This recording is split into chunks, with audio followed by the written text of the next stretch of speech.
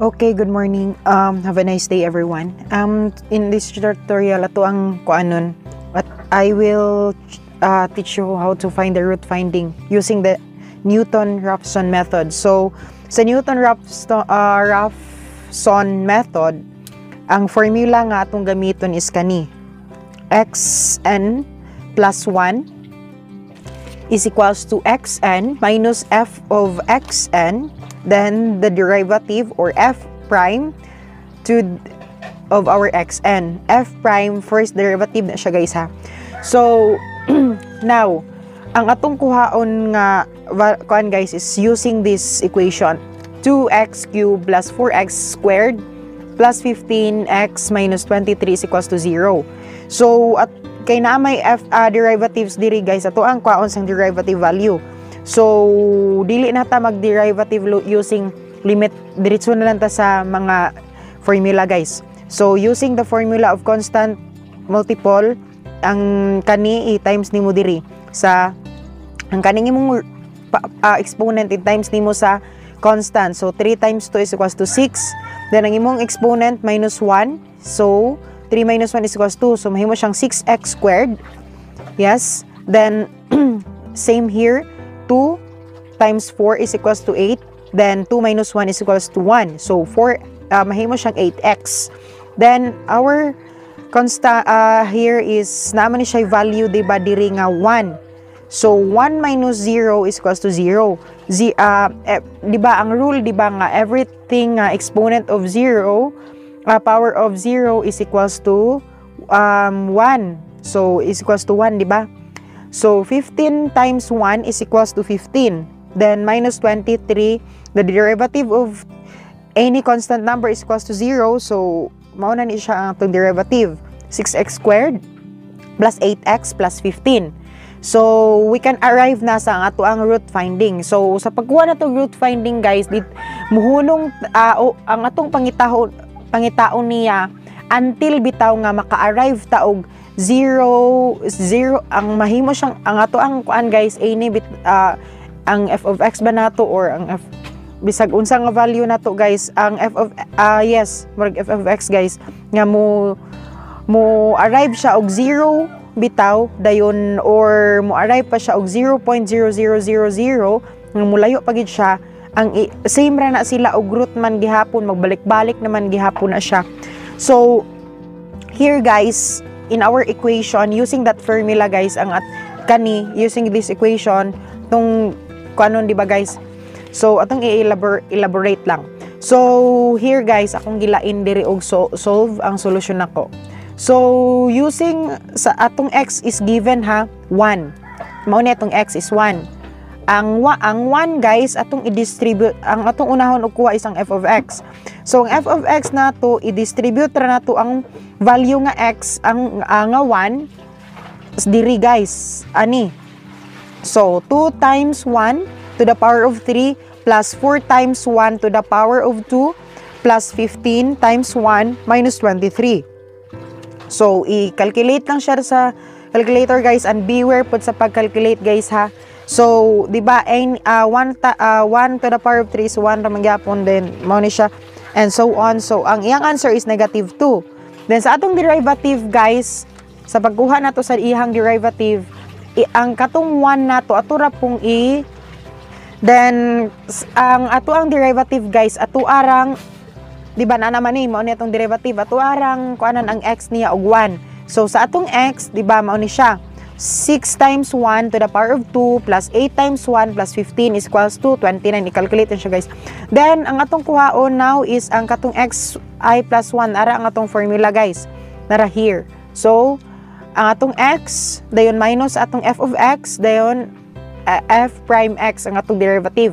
So, i-calculate lang siya, and beware po sa pag-calculate yun, kay sa calculator or sa Excel is magka-error man gud og masayop ang imuhang pag-calculate. So, ang ihang answer is 1.0689 mao ni siya. So, wala na ako i-round off, guys, ha. So, naara. Okay na ni. Mao na ni siya. So, after that, guys, is ang imuhang need ana, di ba, naka-arrive naman taa ng xi plus 1 na to. So, kaning xi plus 1 na to, guys, mauna po di atong mahimong bagong x. So for example, ang atong formula kani di ba? Ato ra ni ang x nato is old x abi ni siya. Ang old x plus 1. So for example ang mao ni siya atong old x dayon kani mao ni atong new x dayon minus sa f sa x nato nga bag-o dayon sa derivative nito nga bag-o. So ingana ra basta sabtara sa joke. So kaning xi plus 1 nato mahimo na ni siyang x mao na atong bagong x, so diri na siya. So natong i-calculate sa pag-calculate nato ana niya is kani antong f of x is 0.048, so ni 0 na siya pero i-continue ra gyapon nato siya until nga makuha na tong taas pagid nga 0 ana niya ug unsa pa jud ang kanang root bitaw kay magbalik-balik ra man na iyang root ug kanang na over na siya sa daghang 0. So f of x nato is 30.408, ang xi plus 1 nato is 1.06, so naara diri. So next is using na pud ani naara guys ang iyang f of x mahimo siyang 0.000000000 naara guys ha, kaniha guys. Mao ni 0.048218. Mao ni siya ha, akong gi-distribute. Ako arang gi-kuan diri guys ha, diretso. So, ang last kuan is na naman diri 0.002617, 30.375 and so on. Mao na siya. Ako dara guys oh. So, diri ra ko nihunong kay taas naman kay siya ang 00 na to sa tong f of x. So therefore ato ang root is 1.06 kani 1.06737891. So we will now go to Excel guys para mas masabtan ninyo sa Excel. So question siya kay akong Excel is only as mobile phone. So hopefully that you will understand. Okay, naana ta sa atuang Excel. So pasensya guys kay cellphone ra akong use. So ako ang gi-attach diri ang picture sa katong atuang gi-solve ganiha. And at i-try nato og kuan kung sakto ba siya. Di ba kay nga atuang root ganiha ang nabuta kuan is ang 1.067378931. So aton siyang ikuanon ha guys. So di ba atong x ganiha ang gigamit is 1. So 1 lang po daw atong x. Then naara ang formula guys sa babaw. So 2x cube. So ato ra siyang ikuan guys ha. Aning 2x cube plus 4x squared plus 15x minus 23 ato rang ikuan ang f of x. So is equals to 2x cube di ba? So 2 times sa atong x nga 1 dayon cube. Dayon plus 4 dayon times sa x na to is kanina pod nga 1, then to the power of square 2 plus 15 times our x dayon minus 23. So mauna na siya guys. So atong answer kaniha is negative 2. We'll try to see. Yes, negative 2. So, using our derivative na po guys, atong kuan ganing 6x squared plus 8x plus 15. Ato na pong ikuan ang 1.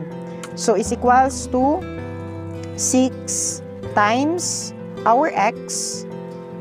Dayon, to the power of 2 plus our 8. Dayon times sa atong x.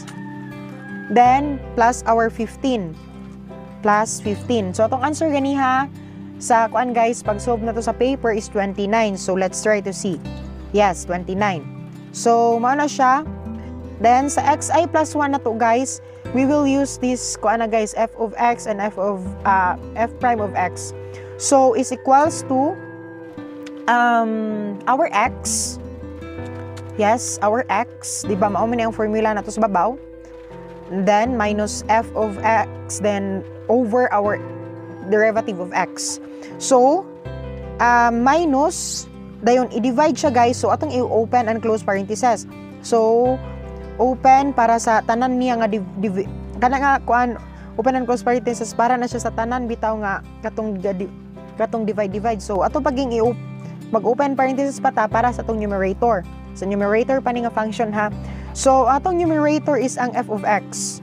Then close parenthesis ang numerator, then divide, then open and close parenthesis na pod para sa atong denominator. Nga f prime of x, then close parenthesis again, then i-close parenthesis para sa whole niya nga divide. Then, mo calculate na siya. So, ang answer ganiha guys is 1.0689655517. I hope so that it will be kuan. So, mauna na siya 1.06. Ato ang kuan guys para atong makita kung sakto. Yes, very good. Then, ang ato ang new x guys is ang kaning new x na to is kaning xi plus 1 na to kani. So we will just copy na lang guys para dali na ta di na ta magbinagsa. Ana siya ha. Akong i-copy, control C, then ako ra siyang i-paste diri. Same na siya, kuan na siya, naka-direct na siya. So akong i-check ato rang i-binaton unsa na siya. Ana nako. Para atong makita. Yes. So, atong new x nga 1.06895517, ang atoa ganiha is 0.048 ang atong f of x, which is sakto siya. Then, ang f prime of x na to is 30.408 man to ako ganiha, ako ang round off. So, okay siya. Then, ang xi plus 1 na to is 1.06898 na, 1.067379793. So, sakto. Then, guys, ato ra siyang i-copy-paste na lang. Kani. Control C. Then, kani. I am using cellphone, guys, pero na ako'y Bluetooth nga keyboard, ha. Kaya basing makaingon mo nga murara ko ga computer. So,